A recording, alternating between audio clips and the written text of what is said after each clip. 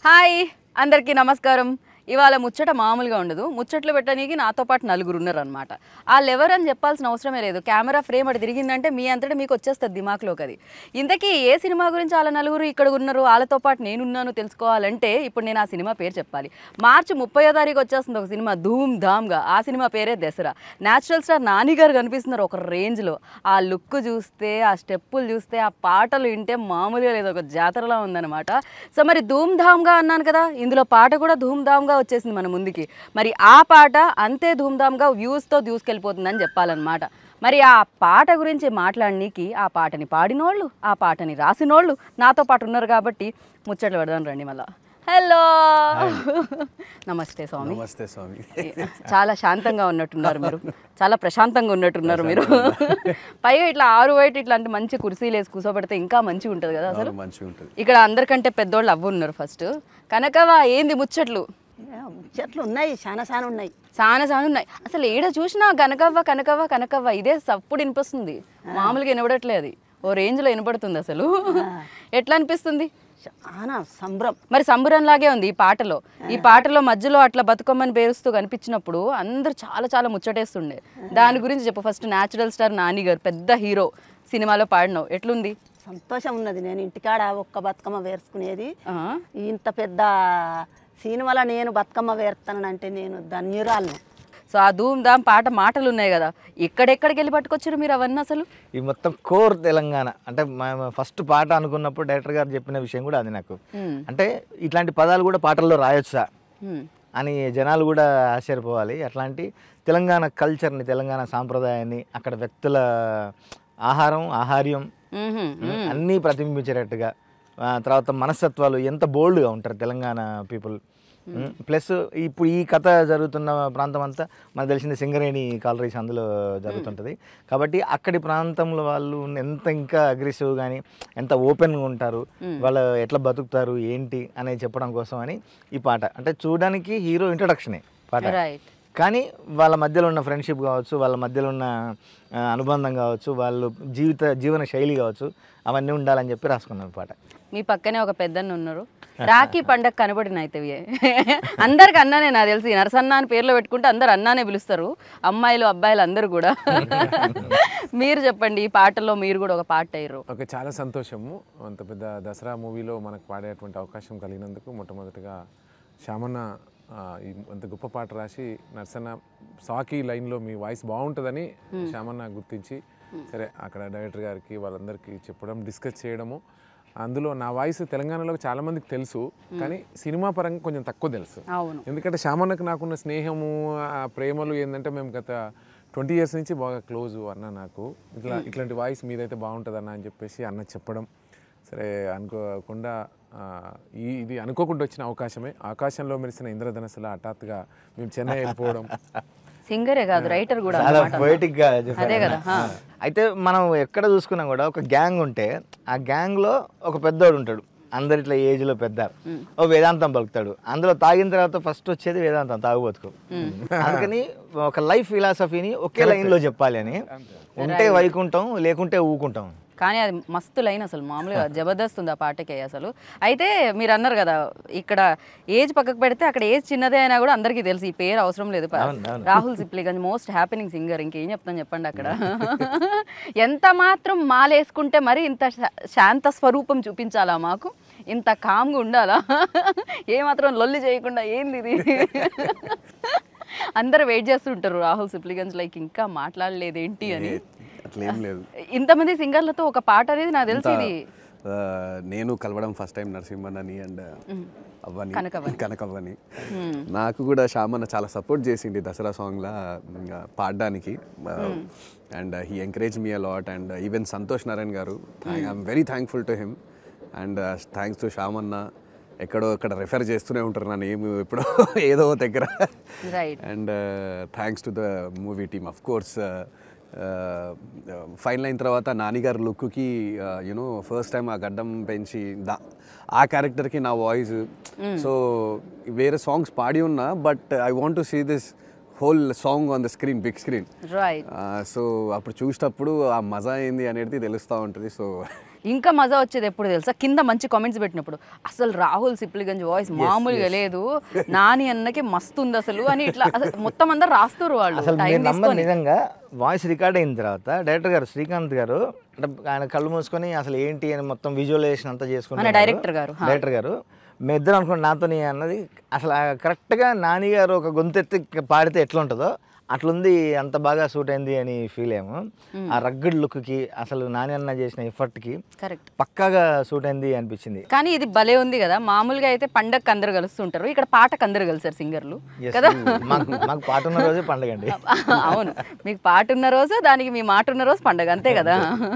అయితే ఇందులో కూడా ఇంతమంది సింగర్లు ఉండడం ఒక అంటే ఆ వేరియేషన్స్ కూడా చాలా వరకు చాలా బాగుంది. అంటే ఆ వేరియేషన్లో మేబీ ఆ టైంలో ఏమన్నా హీరోయిన్ వస్తారేమో ఇక్కడ వచ్చినప్పుడు, ఎందుకంటే అక్కడ హీరోయిన్ ఉద్దేశించి ఆ లైన్స్ ఉన్నాయి కాబట్టి అప్పుడు కనకవ్వ వాయిస్ కానీ లేకపోతే ఈ వేరియేషన్స్ చాలా చాలా బాగున్నాయి. Audience voice female voice Lakshmi అని అమ్మాయి పడింది. అమ్మాయి కూడా ఇప్పుడు యూట్యూబ్లో తెలంగాణలో బాగా popular singer.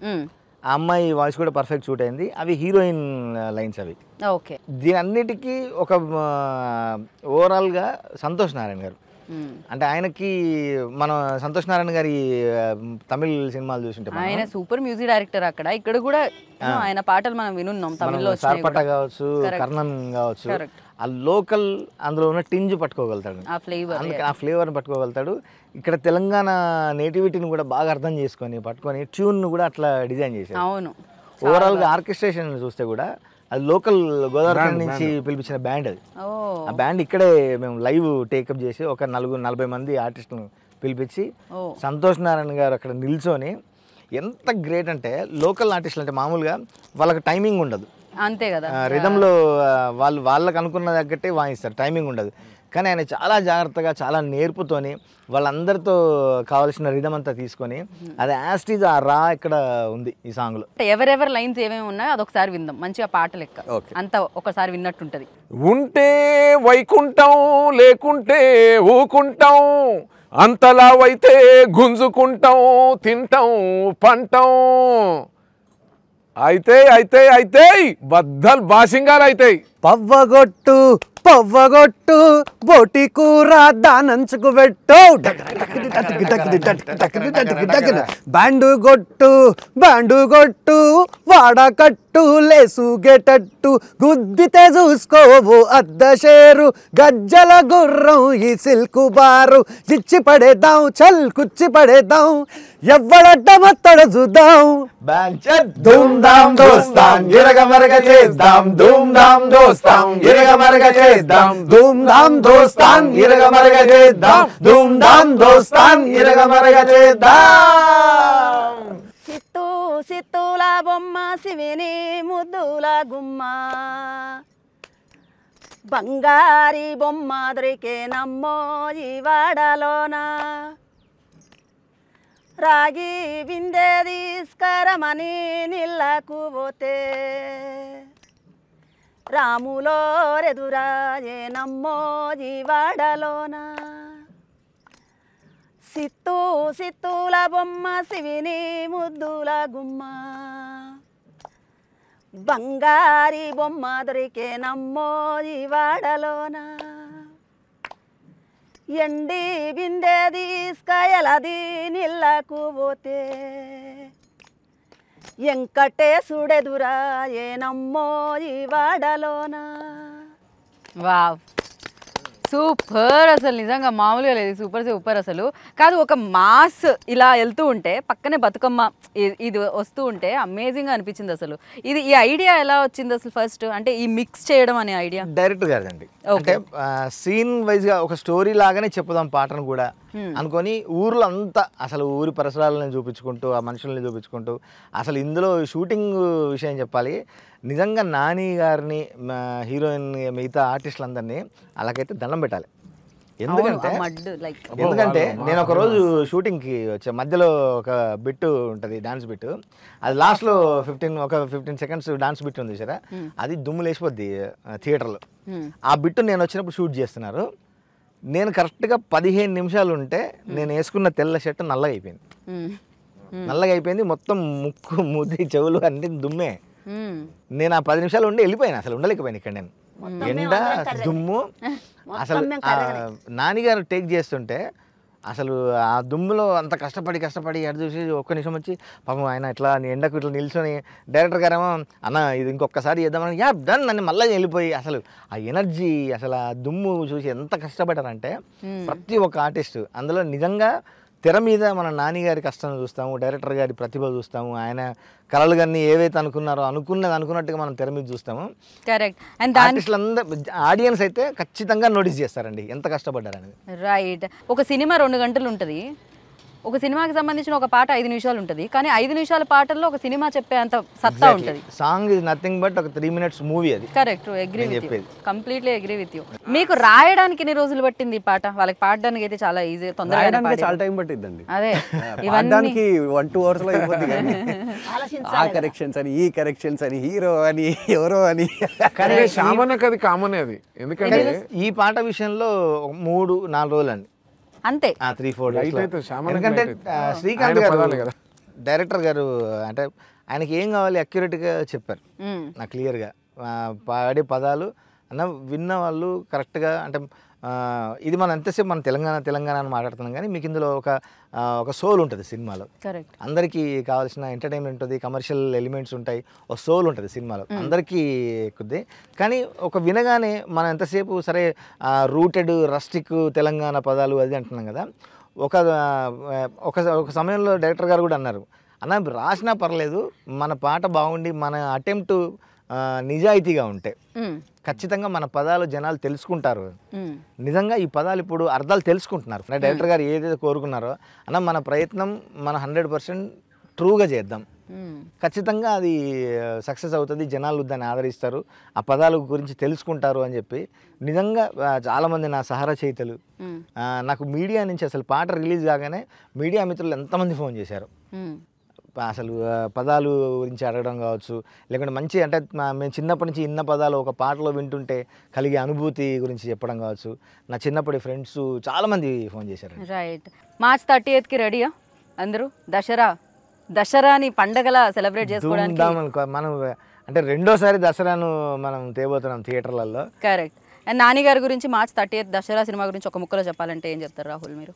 Of course 100% Nani గారిని అయితే ఈ విధంగా నాకు తెలిసి జనాలు అస్సలు చూడకుండొచ్చు. ఇది మాత్రం ఫస్ట్ హైలైట్ పాయింట్ మూవీలో.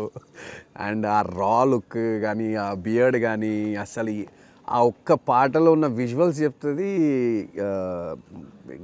చాలా రా పిక్చర్ అని చెప్పేసి. And people are eagerly waiting. ఎందుకంటే నేను చాలామంది ఏజ్డ్ పీపుల్ని కూడా కలుస్తూ ఉంటా, వాళ్ళు మాట్లాడడం జరుగుతుంది, నాని ఎంత బాగున్నాడు రా లుక్లా అని. Aged people more than 60-65.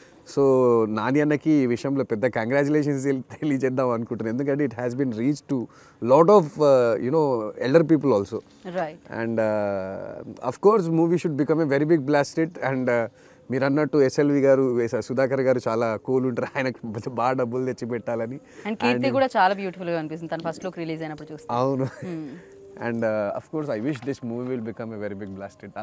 Even my song and one last thing, thanks to Santosh Narayan sir for encouraging me, but more than that is for encouraging new artists like Anna and Kanakavva garu. So I'm so happy for that.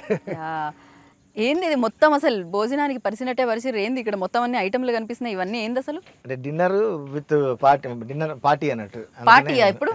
ఓహో కాదు, ఇదంతా మీరు ఏదో guess చేయాలని పెట్టారు కదా. అట్లా కాదు. ఎస్, మీకు ఇందులో ఉన్న పదాలు అంటే మనం రాసినవి అర్థం కావడం కోసం చూపిద్దామని కూడా మా వాళ్ళు ప్లాన్ చేశారు. ఇది చాలా అద్భుతంగా, అంటే ఎందుకు ఏమేమి వాడామో అసలు వాటిని ఏమంటారు ఎట్లాంటి చూపించడానికి చేశారు.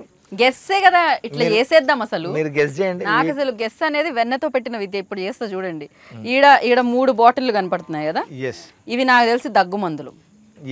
అంటే మీరు అంతవరకే ఉన్నారు మీరు. అంటే మామూలుగా మా ఇంట్లో దగ్గు మందు సీసా ఇట్లనే ఉంటది యాజ్ ఇట్ ఈజ్. కాదా ఇది? కాదండి, ఇది పవ్వ అంటాం మనం. అంటే ఇప్పుడు దగ్గు రావట్లేదు నేను పోసుకోనుగా. పవ్వ అంటే ఇది. ఓ అదొక పెగ్గు. ఓ మామూలుగా మద్యపానం ఆరోగ్యానికి హానికరం అంటే చెప్పడం కోసమని ఇది ఇచ్చాము. తర్వాత ఇది మీకు మామూలుగా ఇది చూడగానే అర్థమైపోయింది. ఇది నాకు తెలుసు, దీన్నే బంగారం అంటాం మనం. జమ్మి ఆకు, జమ్మి చెట్టు బంగారం అంటాం. ఇంకా ఇది చూస్తే మీరు నాన్ వెజ్ తింటారా మామూలుగా? చాలా బాగా తింటారుగా. ఇది బోటి. ఓకే. బోటి అంటే ఇంకా వివరించి కరెక్ట్గా చెప్పాలంటే అవి దేంతో చేస్తారు చెప్పు? బోటా బోటి మొత్తం మేక లోపల ఒకటి పేగులు సిద్ధాంతం ఏమేమైతే అవి ఉంటాయో బొంత. మొత్తం బొంత అంటాం, అంటే దాని తోలు కావచ్చు. మేకలో కూడా బొంత ఉంటుందా? ఇక్కడ యాక్చువల్గా తెలంగాణలో కావచ్చు, హైదరాబాద్లో కావచ్చు, మేకలు అణువణువు తినేస్తారు. అంటే హెల్తీ అని కూడా చెప్తారు. మామూలు ఇక్కడ హైదరాబాద్లో లుఖానా అంటారు, అంటే మేక నరాలు అవి లుఖానాలు. మనం అంత డీపర్గా అవి పైల్వాన్లు తింటారు ఇక్కడ. అవి మీరు పొద్దున పోయేసరికి అయిపోతాయి. అవి జబుడా అంటే నాలుక, మేక నాలుక తింటారు. బోటి అంటే మేక పేగులు మొత్తం ఇన్నర్ ఇంటెస్టైన్. అది ఈ బోటి అయితే ఓకే, ఈ బోటి అయితే మన పాటలో ఉంది, అందుకని ఆ బోటి ఉంది. ఇది ఉంది. అది పక్కన నల్లి బొక్కలు.